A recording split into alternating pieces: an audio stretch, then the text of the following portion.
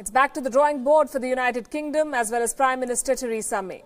The Brexit deal she struck with the European Union remains in a limbo. On Tuesday, May suffered a historic defeat in the House of Commons. Her deal was rejected. Yesterday, she managed to hang on to power by the nails. A no-confidence motion against the Prime Minister was rejected. 325 votes in her favour, 306 against her. But Theresa May cannot rest easy. The Brexit deadline is close. She has appealed to lawmakers across the political divide to help break the deadlock. The House has put its confidence in this government. I stand ready to work with any member of this House to deliver on Brexit and ensure that this House retains the confidence of the British people. I'm inviting MPs from all parties to come together to find a way forward. One that both delivers on the referendum and can command the support of Parliament. This is now the time to put self-interest aside. Theresa May says it's time to put self-interest aside. The catchword here is time.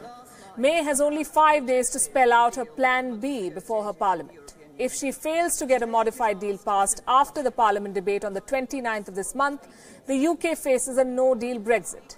But Theresa May's rival and Labour Party leader Jeremy Corbyn has put her in a spot of bother.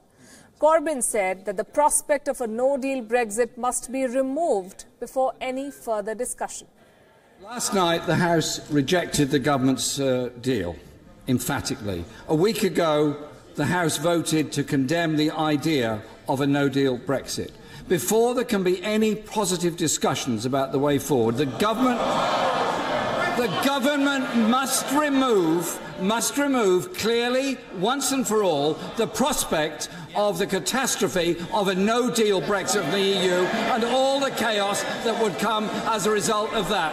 And I invite the Prime Minister to confirm now that the government will not countenance a no-deal Brexit from the European Union. But Theresa May is not ready to compromise on her deal. She also refuses to rule out a no-deal Brexit. The opposition, meanwhile, threatens to table more no-confidence motions. The Labour Party wants a general election, so do the Liberal Democrats. The Brexit chaos has a fallout in Europe as well. Other EU members are also preparing for this divorce. It affects their lives as well. France's Prime Minister met his cabinet to discuss Brexit, and soon after the meeting, France took a tough line. It said there is no question of making any concessions on the deal, which means there is a high chance of a no-deal Brexit. Food and medicine supply will be hit. Hundreds of thousands of labourers and consumers will be affected. March 29th is the Brexit deadline. Theresa May walks a political tightrope. She came to power on the back of the Brexit vote. She negotiated the deal with the European Union, and now she must get her own parliament on board. As Shakespeare said, to be or not to be, that is the question Britain faces. Joining us now is Wion's correspondent Ollie Bharat from London. Good evening, Ollie. Theresa May has survived the leadership challenge, but there seems to be no movement on a Brexit deal. What does the British Prime Minister plan to do next?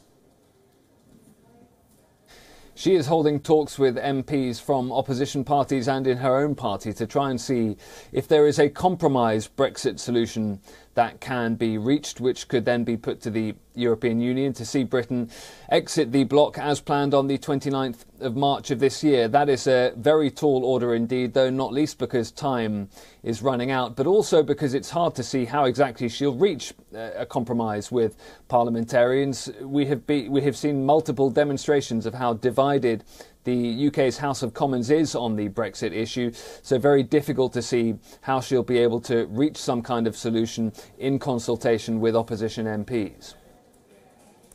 Is the European Union willing to negotiate with the Theresa May government once again, and what kind of a Brexit will be acceptable to all parties if such a deal exists?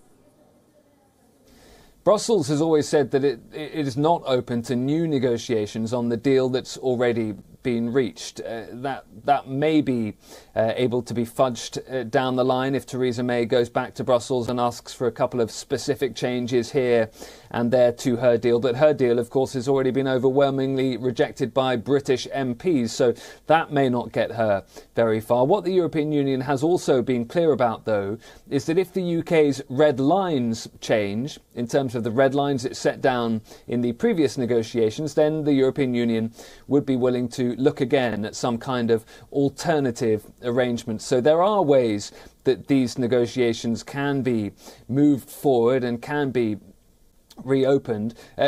In terms of whether there is a Brexit solution that is able to be agreed by the European Union and by parliamentarians here in the UK, that is another question entirely. The House of Commons here is incredibly divided on this issue, divided on the best way forward, divided on how negotiations should be handled with Brussels. So that is the difficult bit. So what about the demand for a second referendum? Is there a realistic chance for a people's vote now?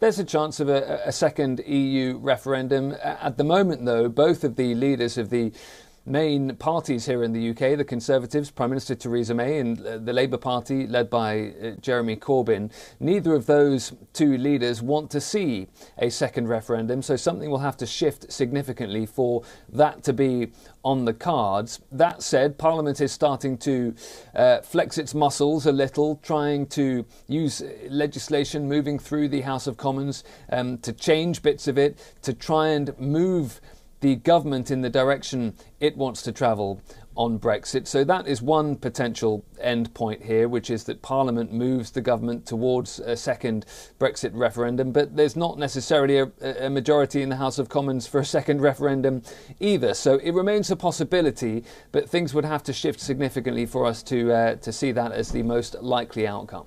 So how should we read the results of this no-confidence motion last night? Is the threat to Theresa May's prime ministership truly over now?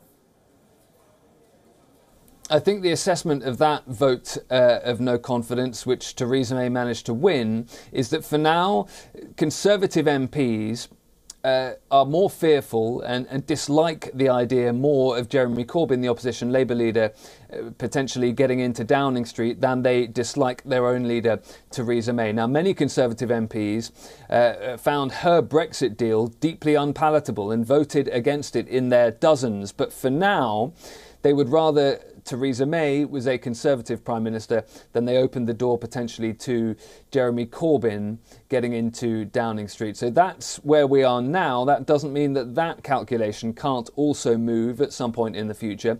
And certainly if it were to move, if the Labour Party were to smell blood here, then they will certainly bring another no confidence motion in the government at a time at which they think they have better chances of winning it.